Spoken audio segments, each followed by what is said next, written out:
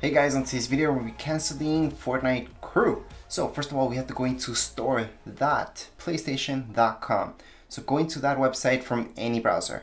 Once you're in there, go into your account. So on the top right hand corner, you're gonna see your account. Just sign into your account, My PlayStation, and from there you should see something like this. So we're just gonna click right there. Once we click there, we're gonna see a little bit of information, including subscription management. That's exactly where we have to click, on subscription management. Once we click there, we're supposed to see something load up, such as this. So finally we see this. The next renewal date will be for next month.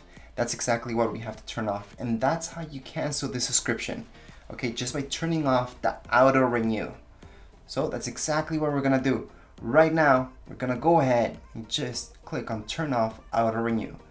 Once we do this, it's not gonna renew again. So that means it's not gonna charge you and you're not gonna get this again. Okay, so you won't be charged again. We're just gonna confirm this. And once we confirm this, we're all done. That's all you guys have to do to cancel Fortnite Crew.